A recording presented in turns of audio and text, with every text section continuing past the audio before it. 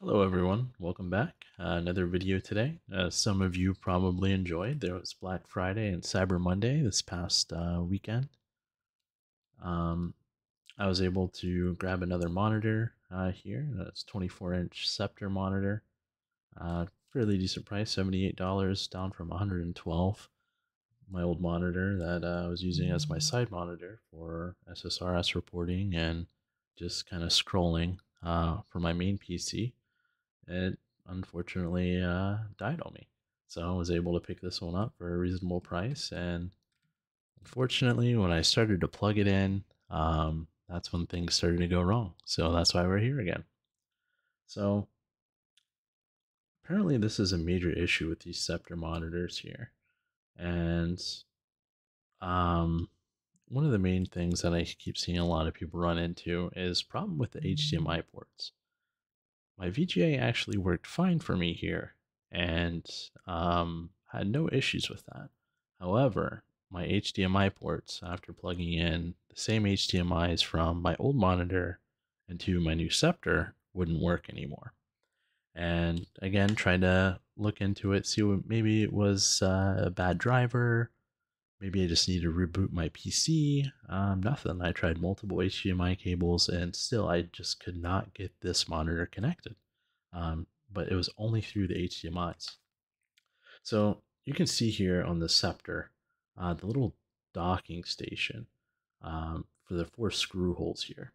And it's hidden behind this stand mount. Well, I don't personally use the stand. I have my own dual monitor arms that I use. So I was trying to link this up, but there's this little silver bar in the back that connects this stand. And it's kind of a nuisance. So I had to use the bigger screws to kind of get my mount arm on and get everything adjusted. And what I had found out was I had screwed it on too tight.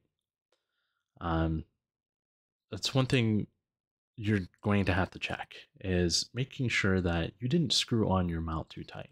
Because as soon as I took that sucker off, I realized the back panel for the HDMIs are linked to that section. And it pushed it in just far enough that I couldn't get a stable connection. As soon as I took that monitor arm bracking station off, it worked perfectly. So what you'll want to do is you want to make sure you tighten the top 2 screws here a decent amount and leave a little bit of slack on the bottom where that silver bar is, and you should be good to go after that. If you have any other issues with it, of course, do your usual troubleshooting. Make sure that your HDMI cable does work. Power off the device and the monitor for 20 seconds.